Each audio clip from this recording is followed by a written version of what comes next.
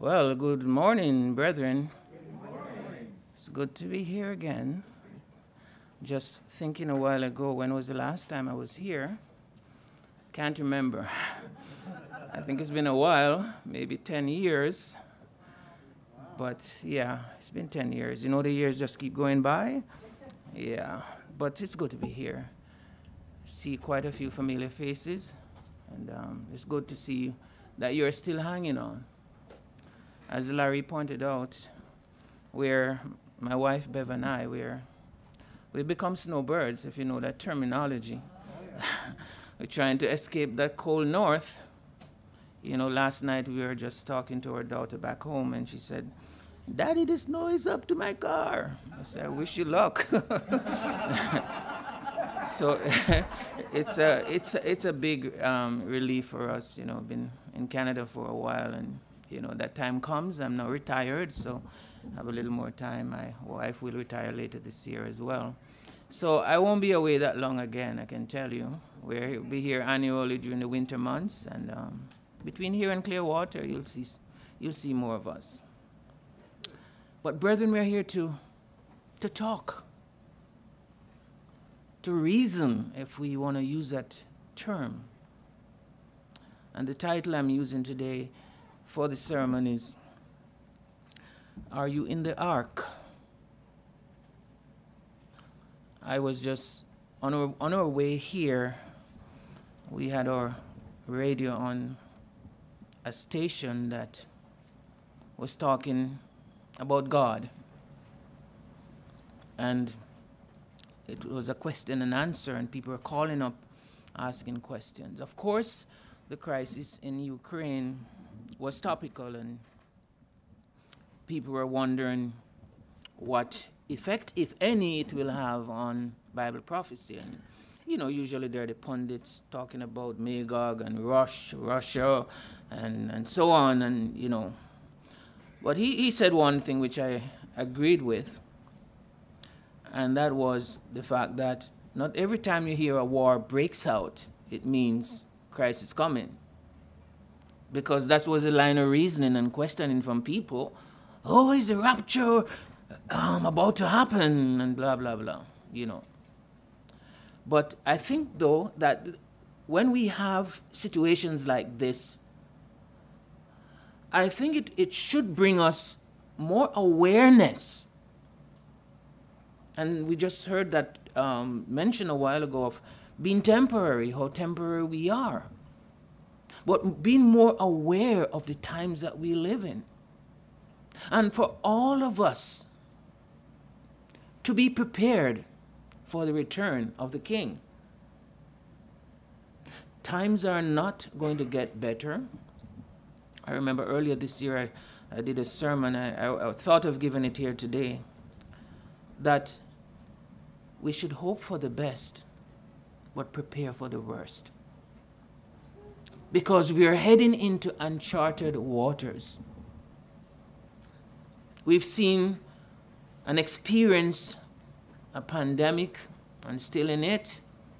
Now we are hearing of wars, we are hearing of troubles on the economic front, economic dislocations, families losing jobs, a lot of insecurity out there.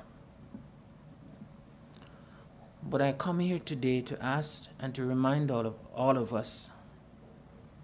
So I'm asking the question, are we on the ark? We know the ark is a refuge. When you're on a ship, you feel like you're at home. Those of us who haven't been on a ship, I'm telling you this, you feel like you're at home. My family and I, we were a bit tardy some years ago to even go on a ship. You know, there's that notion that you're on the water and the ship is going to sink, and how can this big structure on the water that weighs so much ton, how it doesn't sink? So what we did a few years ago, we took a short trip to the Bahamas, a short boat trip, just to experience what it was. And I tell you, it was like home. And from there, of course, we went on the bigger cruises, which bigger, and those ships are really steady. It's like a floating hotel. You're like in here, you don't even realize you're on a ship. So a ship is seen as a kind of, in this context I'm speaking, it's a kind of refuge. The marine life is bounteous. You're on the open seas, and below there's a lot of life going on there. Big fish eating small fish, and to survive, and all kind of different creatures down there crawling around, and so on. Lots of bounteous life. And scientists estimate that there are about 1 million species of animals and mammals that live in the ocean. Yeah. But of course, most of them are invertebrate. We can't even see them. I mean, they're so far down.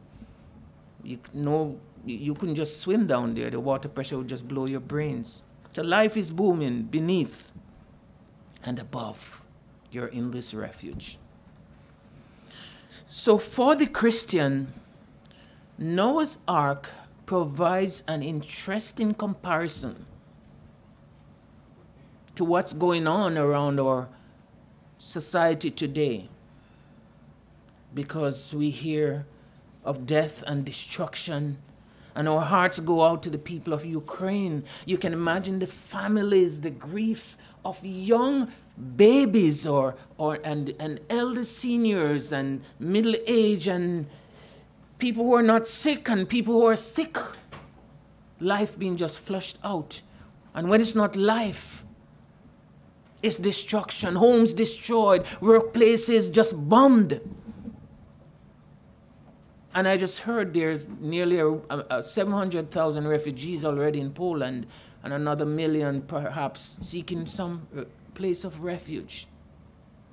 So you see that all of that happening, and you look into yourself as a child of God, and you realize that, and you say to yourself, thank you, Yahweh, I've answered your call. But that's not the end. We have to be overcomers so that we can be counted worthy to sit with him in his throne, on his throne, as he overcome the world, and now sitting with the Father in his throne. So there's a lot happening outside of the ark, as we can see now. Dr. John Whitcomb and Dr. Henry Morris, in their book, The Genesis Flood, they did an exceptionally thorough job of analyzing pertinent data relating to the physical dimensions of Noah's Ark. For example, they say it would have a total cubic volume of 1.5 billion cubic feet, and that would equal the capacity of 569 modern railroad tracks or stock cars. We know it took Noah and his family a lot of years, about 120 years to build it. We know too that Noah preached to people, but no one listened. But as huge as the ark was, yes, we just had a handful of people in it. Or a populace of nearly 8 billion people. Maybe a little over, we have a little over 1 million Catholics, and we have evangelicals, and we have other smaller movements, billion rather. And so we find a handful, not to mention the Church of God, who somehow are riding the tides, the high tides, and remaining afloat in this troubled society of ours. But the big question is, why did Noah and his family escape the wrath of this deluge which covered the entire earth in a flood? Why? They hearkened to the word of God. I find an interesting parallel with that and the prophecies of Jesus Christ himself. Luke 17:26, it says, as it was in the days of Noah. And what was going on in the days of Noah? People were just eating and drinking and getting married and partying and, whatever that party was. They were having a good time. And so the Word of God is telling us that as it was during that time, violence was on the land, wickedness and evil was the order of the day. And God said, I'm going to destroy mankind from the face of the earth because of what was going on. They were not hearkening. They were not listening. They were carrying on their normal way of life until the day that Noah entered the ark and the flood came and destroyed them all. So we know that Noah warned about this calamity that was coming upon the earth, but people couldn't care less. The Church of God continues to warn people in these troubled times, and at a time when you think maybe a pandemic would bring some of those call-out ones to their senses, you wonder what's going on, because some people just don't seem to care one bit. Because, the normal human expectation. You work hard and you slave on the job and you get some money and you want to have fun. Nothing is really wrong with having fun, but there are some excesses that could lead to other things. It could become an idol in your life. It could become a situation where you have to make a choice between it serving God and mammon. So verse 28 says, yes, likewise also it was in the days of Lot. I find it amazing that I've heard quite a bit of sermons talking about the days of Noah and what was going on. But in Luke, it also likened it to the days of Lot. And what was going on in the days of Lot?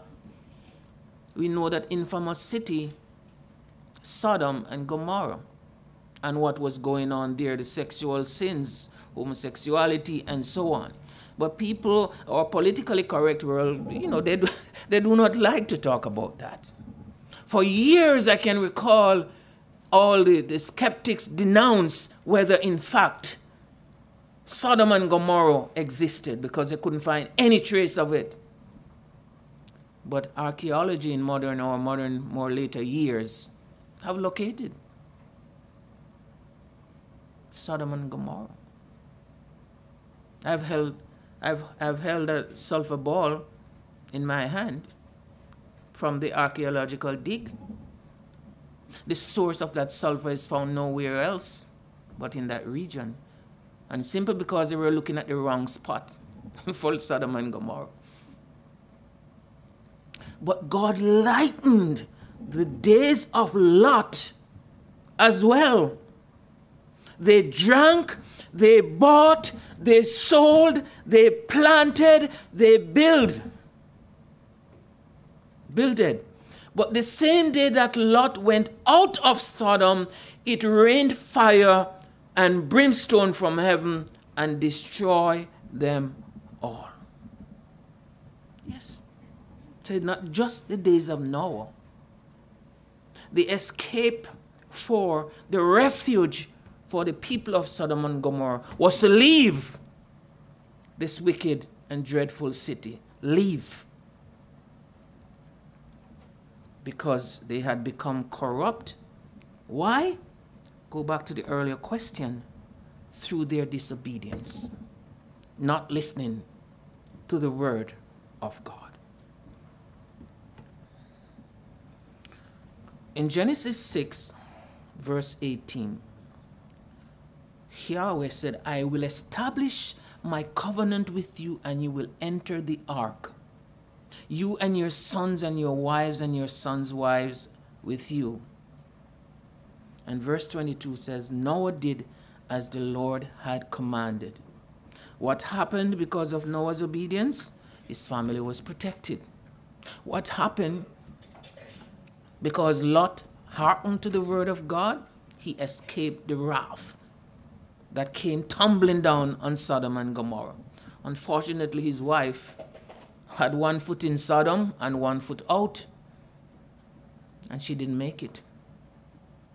Another lesson for us, that we cannot serve God and mammon. We can't have one foot in the church and one foot outside. We have to decide who we're serving. God gave us a choice between evil and good, life and death. We have to make a choice.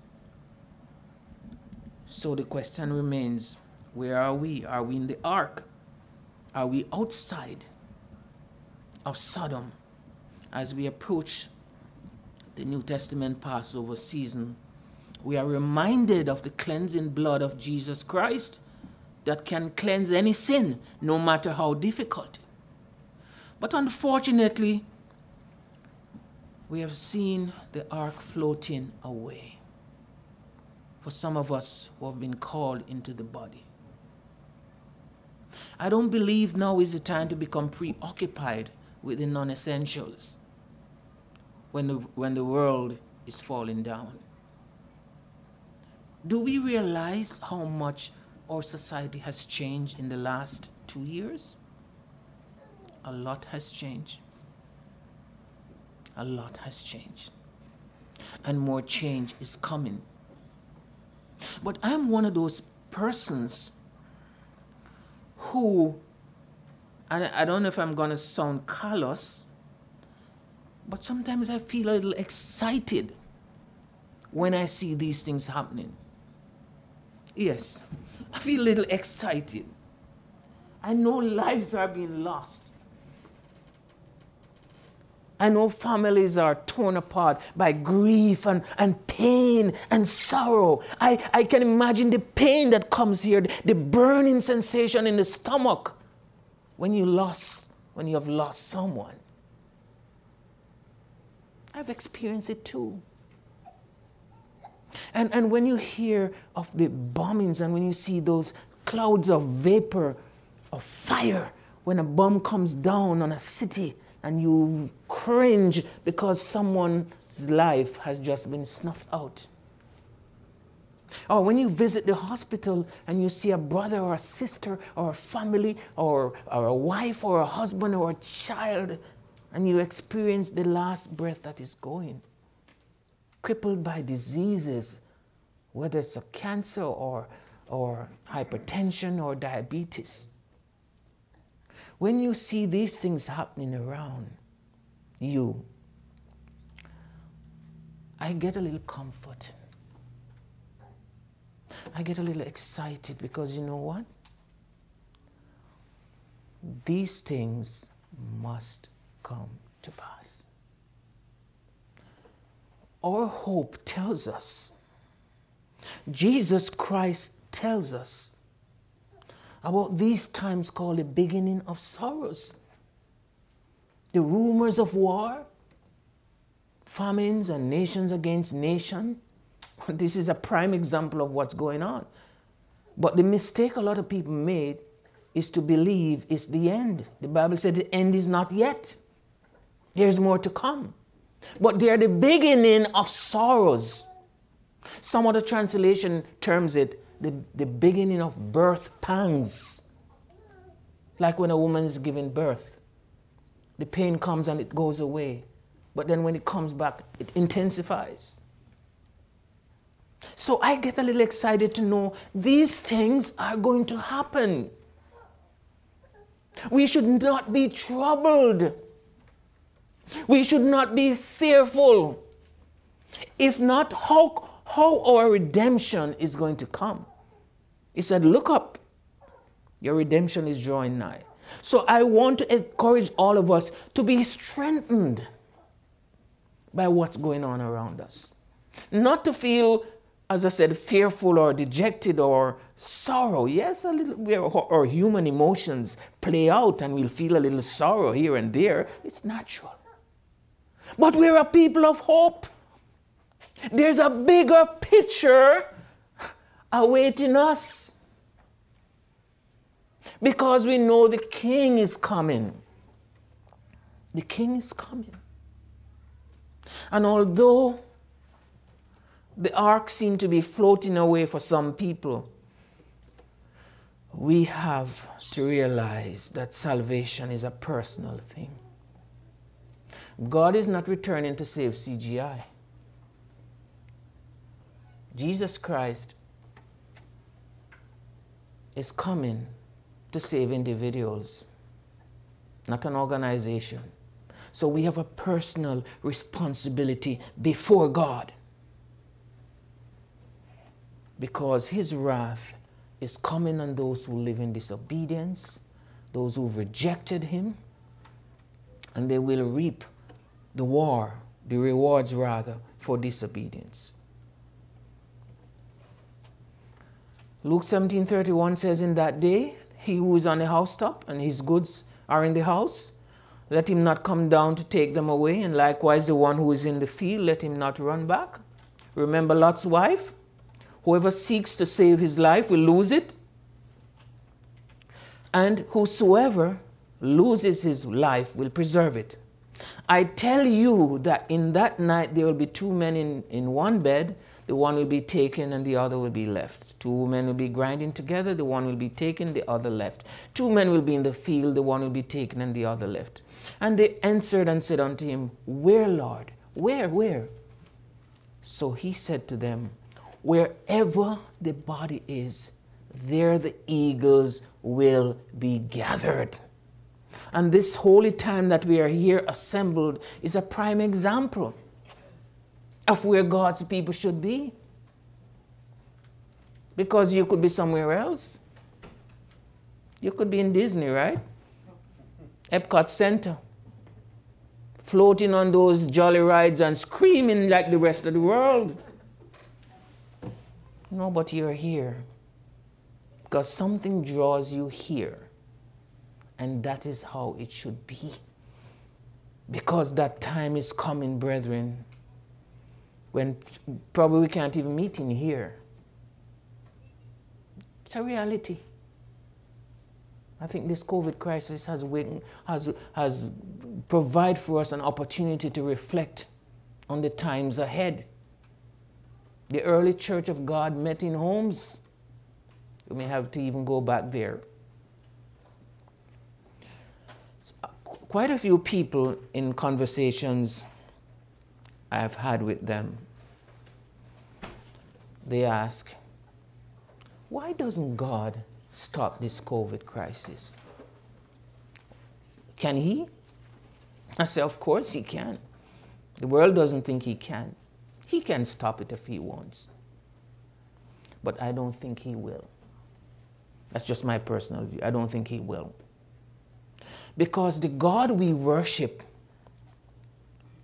he is a God of purpose. He allows things to happen and situations to continue for a reason. It's all over the scriptures. So he can accomplish or be glorified some things that he wants. Isaiah 59:1 tells us, behold, the Lord is not shortened. The Lord's hand is not shortened that it cannot save, nor his ear heavy that he cannot hear. So we have a society that loves to question God's authority and sovereignty, that likes to blame him for everything in the good times. In the good times. In the bad times. But when the good times come, they don't know him. So when everything seems to be going awry, they blame God for everything. But when everything is nice and dandy, I don't know you, I don't need you. But the word of God says, your iniquities have separated you from your God, and your sins have hidden his face from you, so that he will not hear, for your hands are defiled with blood, and your fingers with lawlessness. Your lips have spoken lies. Your tongue has muttered perversity. No one calls for justice, nor does any plead for truth. Because truth is relative. You determine your own truth. We don't want to hear from your God. Because your God allows little babies to die in Ukraine, and they keep dying. And the whole city is like some of those cities already under Russian control. Where's your God in all of this? The oppression that those people are experiencing now, the pain and the grief. Why does your God allow that to happen? He said, they trust in empty words and they speak lies. They conceive evil and they bring forth iniquity. With all of what is going on, brethren, are you in that place of refuge? Are you in the ark where the God of Abraham, Isaac, and Jacob, where Yahweh is your only hope, your only comfort, your refuge in times of distress and in times of grief and in times of the good and in the good times as well? Is He? Let's not doubt for a second that our God is in our midst. His word stands. He tells us, lo, I am with you always, even to the end of this age. He cannot lie. He's with us. But when in your situation, when you use God as a convenience, or for your own convenience, you can't see the truth. And you can't see wrong between wrong and right. You know, when you have I'm sure in some situations in the past or whenever, you have a rag that you use to water spill on the floor. You have a little rag that you keep it somewhere in a little spill, especially if you're working, and you use it and you put it away for convenience. This world treats our God like a dirty rag. It's harsh, but it's a reality. It's the reality. Isaiah 52, why was no one there when I arrived? Why did no one answer when I called? Is my hand too short to redeem you? Of course, this is meant for Israel, but we too can relate to this. Or do I lack the strength to deliver you? Behold, my rebuke dries up the sea. I turn the rivers into a desert. The fish rot for lack of water and die of thirst. And chapter 58:9 says, then you will call, and the Lord will answer. You will cry out, and He will say, here I am. If you remove the yoke from your midst, the pointing of the finger and the malicious talk. Yes, we need to take stock. And this is one very good time in a troubled world when we can pause to take stock. On a holy time like this, it's good for brethren to come together to worship and to recognize Adonai as the sole authority, the sovereign one who is in charge. He's not inept. And He's not handicapped. He's very much in charge. And He will come at that desired time. He's not dead. He's alive. And we need to shout it from the rooftop and everywhere we can that King Jesus is alive. And that pandemic or no pandemic or war or no war, He's still coming and nothing is going to stop His return. That's one proclamation in the Word of God that is going to fulfill maybe in our lifetime. We don't know.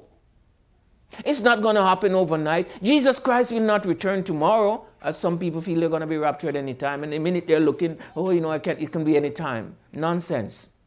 There's a plan of action, and it's going to happen. Sometimes you get into some conversation with with people, even within your own family. And, I've learned through experience, sometimes we have to be a little more, and in my case, a little more tolerant.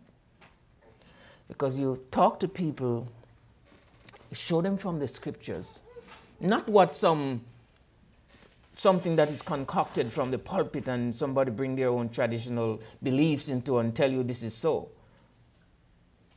And they can't show you in the Bible.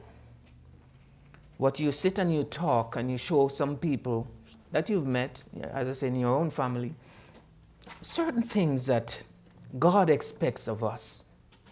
Some will tell you, oh, I worship any day, worship God every day. I say, yes, worship God every day. But he has his time, his appointed time. He has his appointed time for certain things. That's how orderly and detailed our God is. The Moedims, he gave them for certain things to be done. Not what you want to take as your own time and then have a nerve to crown it holy time. When God is the only one that deems what is holy from what is not holy. And sometimes you try to explain these things and people just fan you off and say, no, I'll stick to what I know. But sometimes I believe, as in my case, I was a little too harsh. Because there are some people whose minds are not open and not receptive. And we realize and we teach in our word that God is the one who calls. God is the one who opens the minds. And when you see that mind open and the understanding that they have, you realize that God is a great God. You and I have gone through that experience and that their time will come as well. But I'm saying this to say, brethren, as the years go by, as I said, over the last 2 years, we've seen quite a change in our society, in our own personal lives. Some things that you admitted, some things that you usually do, you're not doing it anymore. And you take on new challenges and new tasks. And it's all well and good, as long as they're being done in the spirit of God and what he stands for. But we have a duty. We have a calling. We have a commission to get this bride ready for the bridegroom. We have to be in the ark in order to do that. We cannot allow socialization, society, and what's going on out there to rub off on us. That it's hard for someone who received that call and who have answered that call, and they look into the church and they can't find a difference between the church and any ordinary institution out there. We have to be that light shining in this world of darkness. This is what we are. This is who we are. We are Sabbath keepers. We are followers of the Word of God. We are holy day keepers because the Word of God says we should. We did not determine this holy time. God determines it. And so in your talk, brethren, we can't mince words. But sometimes we have to be tactful. Sometimes we have to be a little more tolerant. Because people look at our attitudes sometimes, and if we come across maybe too harsh, we can turn them off. It's part of what we have to do to prepare the bride for the bridegroom, because he's coming. I told a friend recently, he said he doesn't believe anything from the Word of God, that the Bible is a book of fiction, that is warped history, that man wrote it and some of these men were corrupt. I say, okay. It doesn't matter what you believe. You know what? Whether you believe it or not, it doesn't matter. Jesus Christ is coming. And you can't stop it. Your disbelief can't stop it. Whether you want to believe it or not, Jesus Christ is coming. And if he's calling you, you better prepare. Can't say you didn't hear from me. So we reached that level in our life experience because many of you here have been in the church many years. Lots of years. And you've gone through a lot. And you've realized that, you know, I've come through all these years. I can't afford to give up anything now. It wouldn't have worth the while. It's good to see the young ones in church because the church is aging. And you often wonder, I've been to quite a few congregations, I'll tell you this.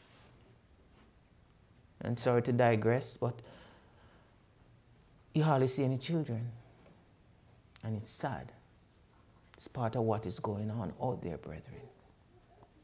It's part of what society rubbing off on us. Young people, God is not in their vocabulary. God is not on their minds. It's old, archaic people who have nothing to do worship God. That's their attitude. Some of them, most of them. But we have seen a society being transformed, countries' economies being transformed. We've seen health systems being challenged to the max. Never before in the history or modern history of humanity have we seen this. God allows it for a purpose. We may not know it right now, but he's allowing it for a purpose. There are more of this to come. As I said, it's the beginning of sorrows. It's the birth pangs upon us, brethren. We have taken a vow and we have taken a commitment before Yahweh to seek, to endure to the end. Psalm 33:18 tells us that Yahweh watches over those who obey him, those who trust in his constant love. He saves them from death. He keeps them alive in times of famine. We put our hope in the Lord. He's our protector and our help. We are glad because of him. We trust in his holy name. May your constant love be with us, Lord, as we put our hope in you. They will not suffer. Psalm 37:19. When times are bad, they will have enough in time of famine. Yes, he's not going to allow us to go on the street to beg bread. He provides for us. He's a God of providence. He's in charge, although the world paints him as a God, a reckless God who is handicapped, don't know what he's doing and not in charge of this universe, of his universe. The people of Noah were happy all the time. They didn't need God. There was no need for God in their estimation. So too were the people of Lot. They were doing the norm. But what they should have been doing were like the men of Nineveh. They were fasting and they were praying. They were repenting and they were reforming. Because there was an approaching judgment. So brethren, as we approach the most solemn period on our calendar, the Passover, what an opportune time for reflection of where we have been coming from in all those years, and especially in the last two. In the last two. In the book of Hosea, it gives us an example of commitment and betrayal. Two opposites. Much like what we see happening around, because many people, or some people, are losing faith. Some people have become COVID fatigue. Not only that, we're just in the pandemic and then you hear of a war. And you look up and every gas station you pass, you say, what is going on here? We just passed one out here and the price was just going like this. I said, maybe something is wrong with the electronic stuff. But I said, no, it's a war. And that is how the human reaction is to the abnormal.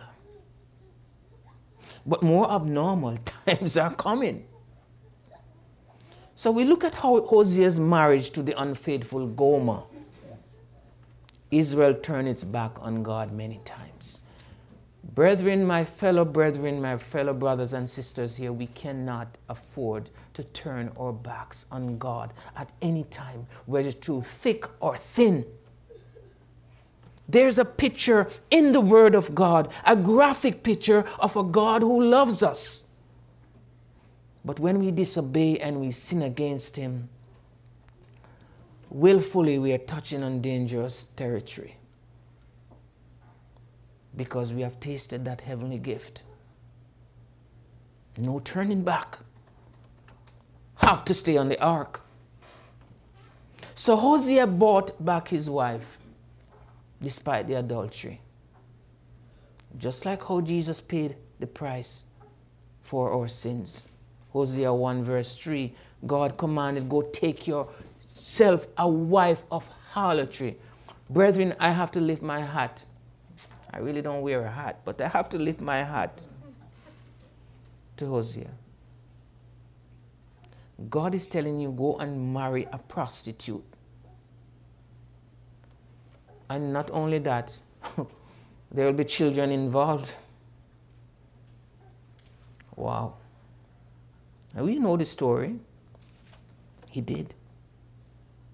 He marries a prostitute. But out of that, and again it goes back to God's purpose, that He does things for a purpose, to achieve something, for His glory or for the common good, or for an example to us. And when we look at these parallels with the situation with Hosea's story, he marries a prostitute, just like how God is betrothed to Israel. He's a faithful husband. God is faithful to us. Faithful to us right to the end. Hosea's love is one-sided. He loves his wife despite of what she was doing to him. God's love is the same. We sin against Him, but He still loves us. Gomer pursues other men. We have a tendency in our society, just like how Israel pursued other gods, we like to pursue other gods. We like to dip our nose in any religion except Christianity. In the whole country, North America, we have the same way in Canada. Love to dip our nose into other religion as long as it's not Christianity. Oh, it's enlightenment and... Gomer is indifferent to Hosea's feeling. No matter what he did, she just have a hardened heart against him and his feelings. And Israel was the same thing, indifferent to God's feelings. Hosea has a son whose name was Lo-Ami, means not my people. And interestingly, verse 9, God declares that Israel was not His people because he became so turned off from what they were doing. But Hosea redeems and restores the adulterous Gomer. Just like how God will redeem and restore unfaithful Israel and us. And us. The problem with our world today is that we are not looking to God for solutions. That is the number one issue facing our world today. God is no longer relevant because we have our own solutions. We can declare peace, we can make peace, and we have the means to do it, so we're going to pursue it. Brethren, only those in the ark practice and know that God is the solution to humanity's problem. If you take a megaphone and you start walking here in Urbandale and broadcasting to everybody, or if you go to, let's go to Orlando, and busy place, and start doing that, people probably laugh you to scorn. Some people. They call you mad. They call you mad. Hosea 4:6 says, my people are destroyed for lack of knowledge, because thou hast rejected knowledge, I will also reject you. And that thou shalt be no priest to me, seeing that you have forgotten the law of thy God, I will forget your children. And I wonder often about this one. You have forgotten my law, I have also forgotten your children. And verse 7, as they were increased, so they sinned against me. I was just reading some time ago where the aspirations among some researchers and medical personnel is to have us live 120 years. A lot of research going on to prolong life. I said to myself, for what? To sin more against God? That's the answer. Because when you can do that, you don't need God anymore. Although, you know, they still don't need God now. When they can achieve that, it makes it worse. They don't need God anymore. Plain God. But Yahweh said, therefore will I change their glory into shame. They eat up the sin of my people, and they set their heart on their lawlessness. On their lawlessness. And there shall be like people, like priests, and I will punish them for their ways and reward them their doings. For they shall eat and not have enough. They shall commit whoredom and shall not increase, because they have left off to take heed of the Lord. We've been preaching this gospel of the kingdom of God for years. Some have answered, some have not. We have taken the blood off our shoulders. We continue to preach. Whatever forum is available, whether it's social media, it's or here, it's or through the literature, we've been doing that, and we have to. We have to. We are in the ark. And there are more people to rescue through the hearing of this word. In this society, who's the protector? He's our protector. We have to do what he says. As the Passover approaches, brethren, let's remember there's a voice crying out there in this vast wilderness.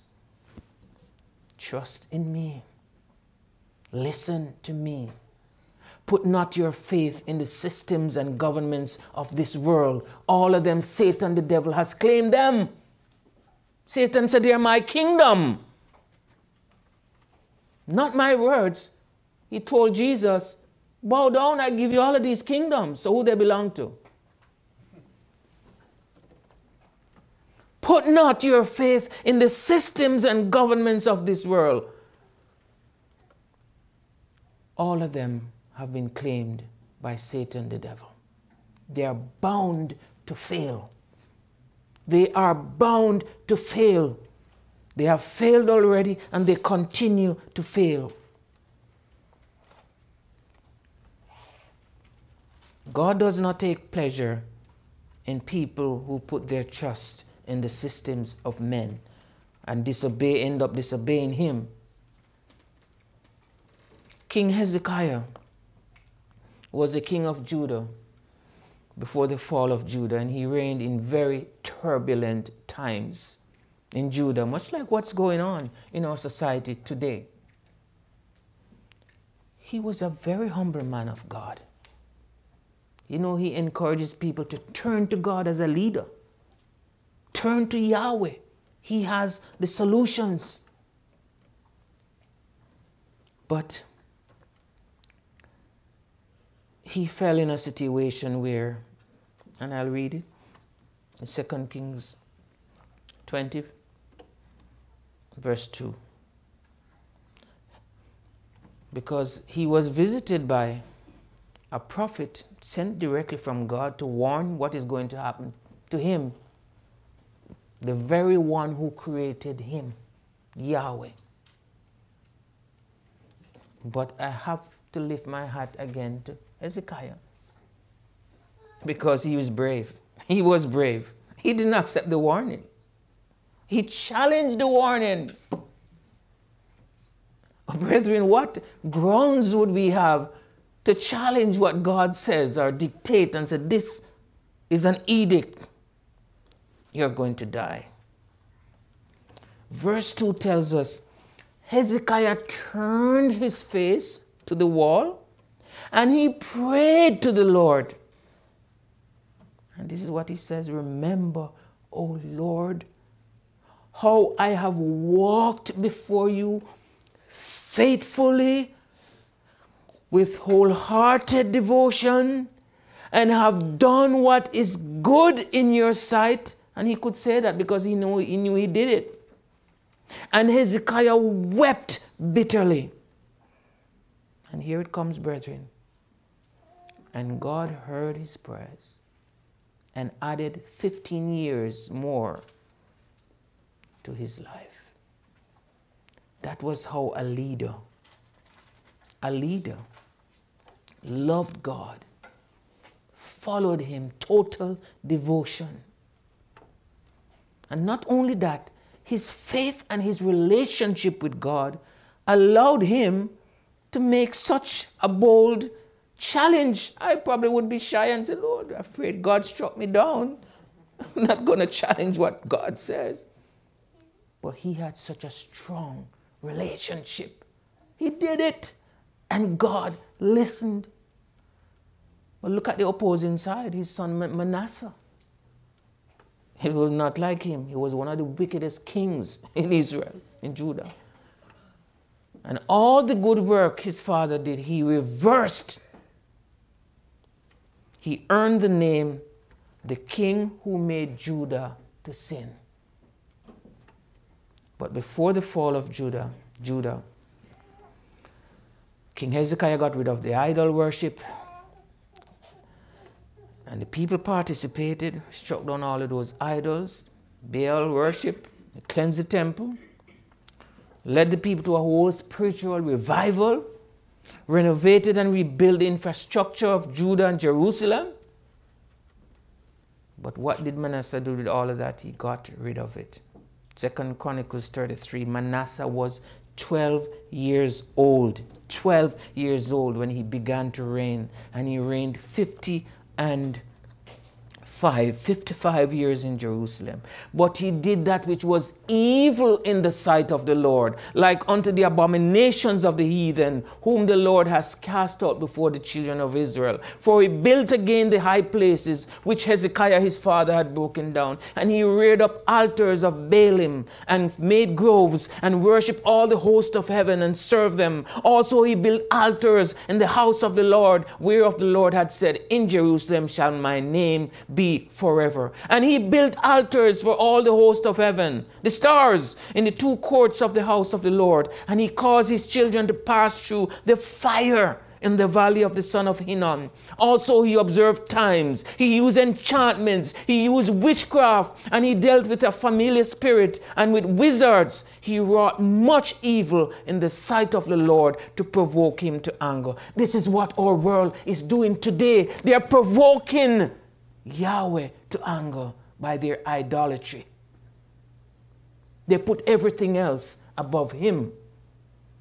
Everything else above him. And when you put everything else above God, you commit idolatry. He set a carved image, the idol which he had made in the house of God, of which God had said to David and to Solomon his son, in this house and in Jerusalem, which I have chosen before all the tribes of Israel, will I put my name forever. Neither will I any more remove the foot of Israel from out of the land which I have appointed for your fathers, so they will take heed to do all that I have commanded them, according to the whole law and the statutes and the ordinances by the hand of Moses. So Manasseh did all of this, brethren. What a stark example. What a good example he set. And you know what? God is merciful. His mercies endureth forever.